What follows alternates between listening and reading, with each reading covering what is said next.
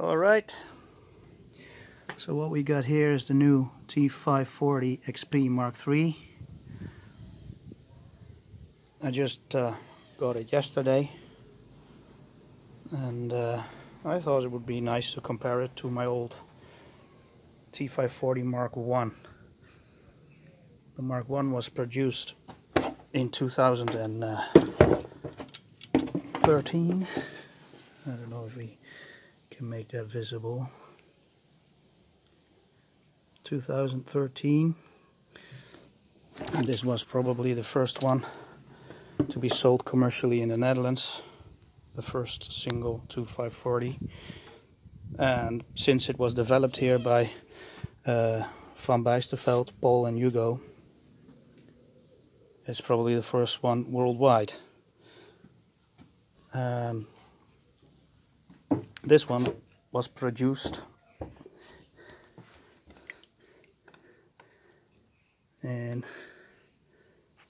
February 2023, a few months ago, and it's the second one of its kind to be sold commercially here in the Netherlands.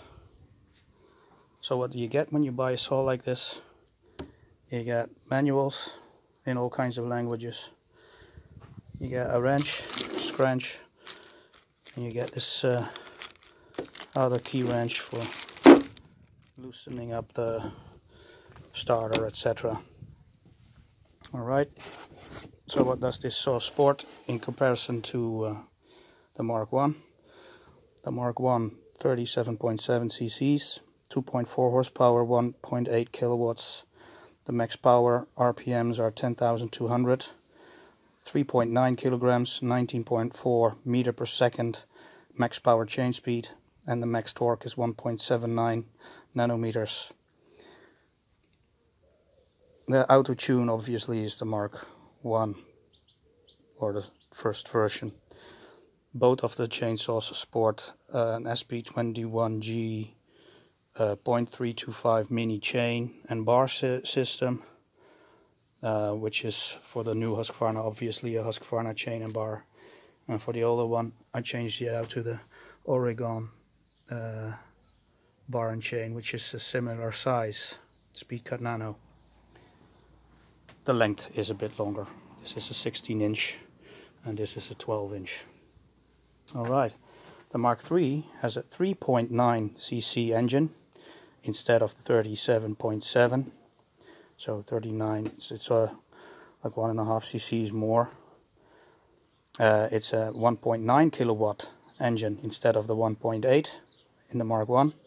It is 0.1 kilograms lighter at 3.8. Max power change speed is 20.2 meters per second instead of the 19.4. It has a max torque of 1.9 instead of 1.79, and it has the auto tune Mark III or third type, which ensures no flooding. So you can use this nifty little choke lever. It's the same place still, but this choke can be used with a hot engine as well without flooding the engine. Alright, I will try it out tomorrow, so new video then. I'll show you what the differences are. This is the old one. See,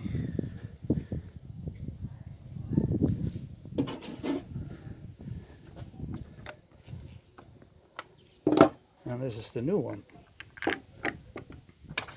Now you can see the shape of the filter is completely changed, much bigger. And the problem with these filters is every kind of crap that gets in here will get caught in these ribs over here. This one is smooth, so hopefully less buildup of stuff on the filter, which means better performance. And it looks a whole lot smoother as well. Not much going on there. You see, everything is nicely tucked away, and here you can see all kinds of wires and stuff crisscrossing everywhere. So yeah, the backs are the same layout.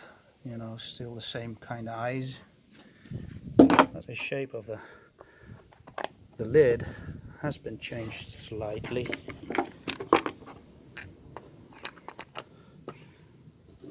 And I like it better on the Mark III.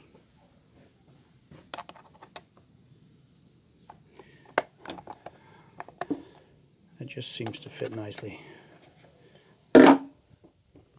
Anyway, the shape of the sights. This is the Mark I, obviously. It does have a level, fuel level spotter, which the new one doesn't have. So I guess you have to open the tank or just let it die out. The starter is nice. It has a spring inside of it, and I like the whole shape that it has. You can put a Bluetooth receiver in there for your fleet control systems. The lids are still the same for the fuel cap and the oil cap here. They haven't changed.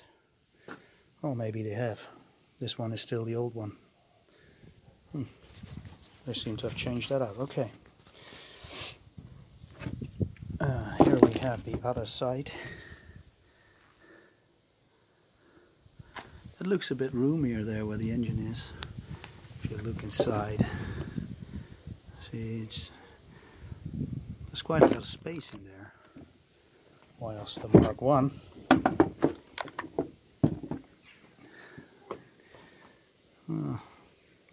it's just a bit more filled up. It's dirty. So this one again is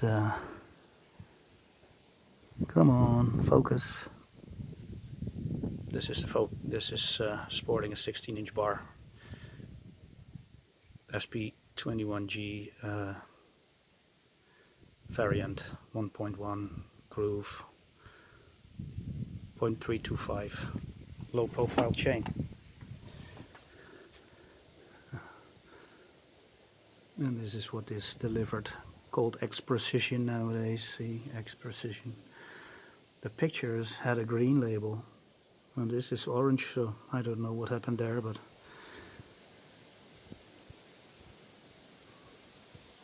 anyway, starter stop button looks kind of the same. This is the old brake, you know, on the Mark I, which is not entirely open. The Mark III has it completely open. Maybe for visibility or something, I don't know. Maybe it's easier to look through it when cutting in weird angles. So,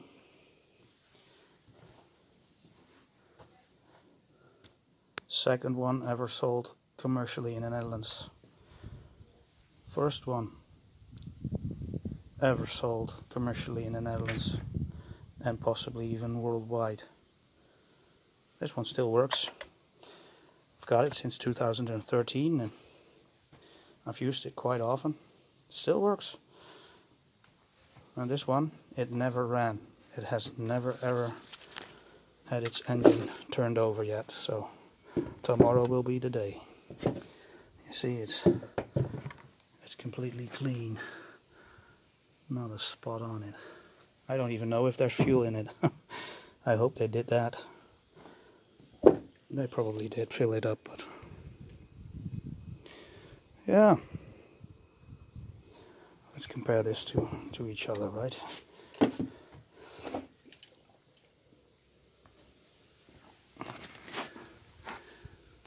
The bottom, where you can adjust your oil pump.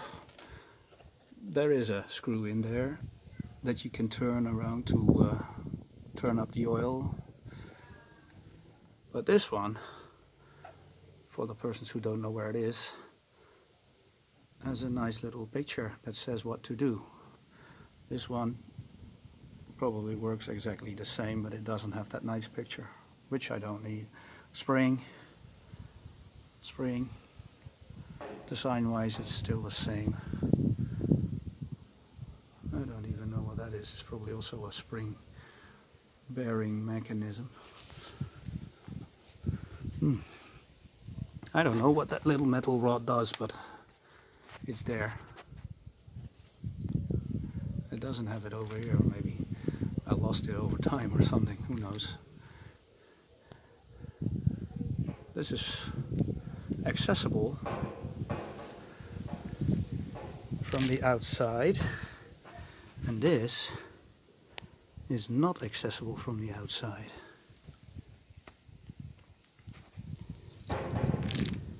These can be opened up with several kinds of equipment, as are these. Yeah. So there we go. New saw, new fun. It's a lovely machine. Can't wait to try it out. Options are not much changed from the first one, but sometimes it's the little things, right? Updated auto tune system, and the Bluetooth equipment, which is not in here yet, so whenever it comes out I put the module in there and I can read everything out through Fleet Systems, which this doesn't have. You have to plug it into a computer at the shop to read out everything that you need to know. This one is Bluetooth, so that's a nice upgrade. Slightly stronger, slightly lighter, slightly more power RPMs in the wood, everything slightly better, and in combination with each other hopefully a lot better experience. But this one has never let me down, by the way. I'll run it tomorrow, and hopefully I will get my computer to work to edit a GoPro movie out of that, because this is filmed on a telephone.